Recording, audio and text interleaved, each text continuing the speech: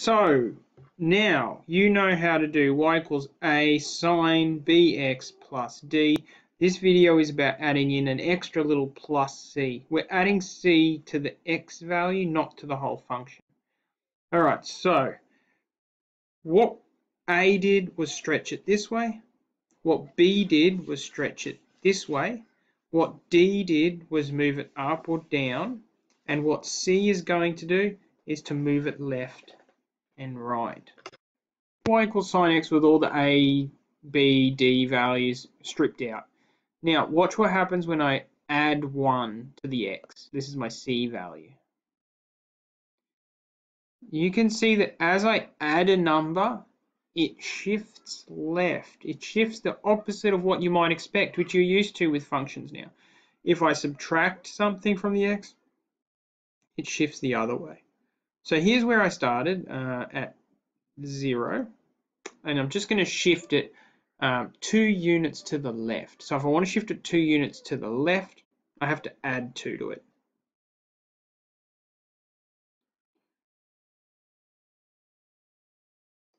Okay, that's what the adding the c value does. Now, if we put it all together, we can squash it by changing the a value to 0.5. We can shift the whole thing up or down, depending on what we want to do. We'll shift it up. And then we can squeeze the whole thing by increasing our b value to whatever it is that we want to increase that to.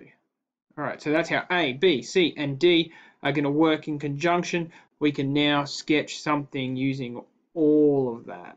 I'm going to sketch y equals -2 cos pi on 6 x plus 3 plus 1. So first I'm going to identify all my A, B, C, and D values. So A equals -2, B equals pi on 6, C equals 3, and D equals 1. Now, the order I like to work in is first I deal with my D value. So my D value is 1. It moves it up by 1. And I might count up in 2s here like this. So that's going to be my new middle of my equation. I might just do a light line there. That. Okay, that's the thing I like to deal with first. The thing I like to deal with second is this. The amplitude. The amplitude is -2. So that means two things. It's going to have an amplitude of 2, which means, so we can sort of ignore the negative for a moment. It means that we're going to go 2 up from 1. So 3 will be our maximum. And we're going to go 2 down from 1. So -1 will be our minimum. So create these little like train tracks that my function will move through. Okay, just make it clear that's the x-axis there. Okay, not only that, but it's negative, and it's also a cosine function. Probably need to put this in my notes. It's a cosine function, which means that cosine functions don't start in the middle like sine functions do. They start at the extremes. They either start at the top or start at the bottom. Now, because it's negative, it means it's flipped upside down. So it starts at the bottom. So I'll just put that in notes here. Starts at the bottom. Okay, now the next thing that I'll probably work on is this C value. The C value tells me that the whole function has been shifted 3 units to the left. 3 units to the left. Which means that my new starting point is going to be 3 units that way. Now, I might just put that on ice for a second and deal with my period. So, period equals 2 pi on B, which in this case, I might just work that down here. Period equals 2 pi on b. In this case, that's 2 pi on 6, which is 2 pi times 6 on pi, which ends up being 12, a period of 12. So now that I know that, I might just sort of mark in some units here. -1, -2, -3. This is a bit boring. Decided to count up in 2s or down in 2s and up in 2s. You'll see why in a minute. So now we need to put it all together. It starts at 3 units to the left because it's been shifted to the left 3 units. It's a cosine curve, but it's negative, which means that it starts at the bottom. So this is the bottom. It starts there. Now it has a period of 12.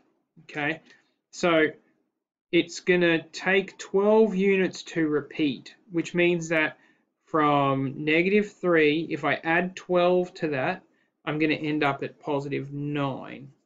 So it's going to repeat between here and here. And I might also count backwards. From -3, if I subtract 12, I'll end up at -15. And it's going to repeat to there as well. I added a little bit to the question here. Sketch between -5 and 9. Okay, so now, because the period's 12, half of 12 is 6, and so we need a halfway point between -3 and 9, which would be 3. Now that halfway point is there, and at that halfway point, our cosine function will be up the top of its train tracks. And then we can add in another halfway point by subtracting 6 from there, which would be -9. Now, we need to go halfway between there and there. We need to go halfway between -3 and 3. And that's going to be where it passes through the center. And then halfway between 3 and 9, that's 6. Halfway between here and here, between -3 and -9, which would be -6. And halfway between here and here, which would be whatever this number is here, -12. Okay, we've got these nice little things, but obviously we need to join them up with some curves. So we draw in what should be a nice, neat little curve.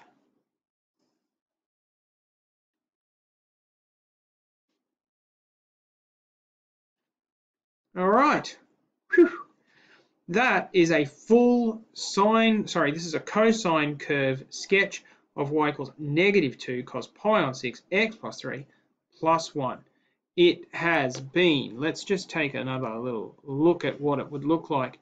It is a sine curve that has been, it's got an amplitude of -2. It's got a d value of +1. It's got a b value of pi on 6, which is a relatively small number,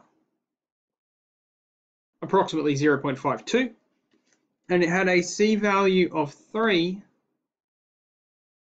there. Now, if I